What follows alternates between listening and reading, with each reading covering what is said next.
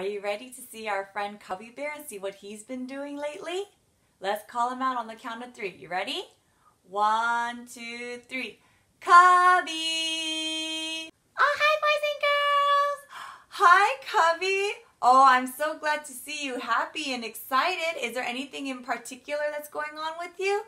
Oh, you bet. Timothy made this really cool boat. He made the bottom part out of sticks and string, and he used a piece of cloth to make the sail. Oh, and we're going to see if his boat is going to float on the water. Oh, that is so cool, Cubbie Bear. Is it big enough to fit both you and Timothy?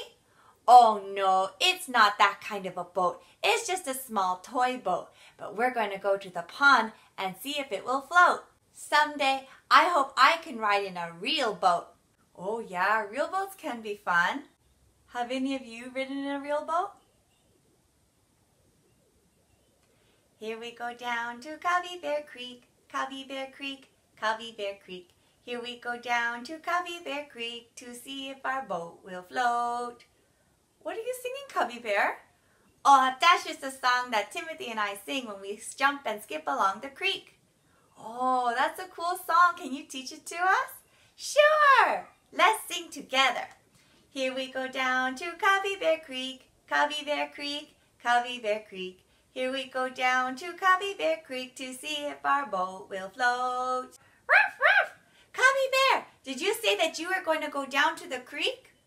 Oh yeah, Timothy and I are going to go see if our boat's going to float. I don't think you should do that, Cubbie Bear. Timothy's dad says you're not allowed to go by yourselves. It's too far from the house. Oh, don't worry, Katie. Timothy says it's okay because we're just going to be there for a minute, just to see if the boat's going to float. Oh, do you guys hear that? I gotta go. I'll see you later. Bye-bye. Oh, no. Timothy shouldn't disobey his dad and just go without telling him. And the creek can be dangerous.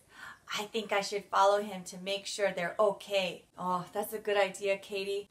I know Timothy and Cubbie are really excited to see if their boat's going to float, but they really shouldn't go without asking Timothy's dad first. All right then, well, goodbye, Katie. Keep them safe. Bye-bye, everyone. I'll do my best. Bye-bye. See you later. Bye, Katie. Bye. See you next time.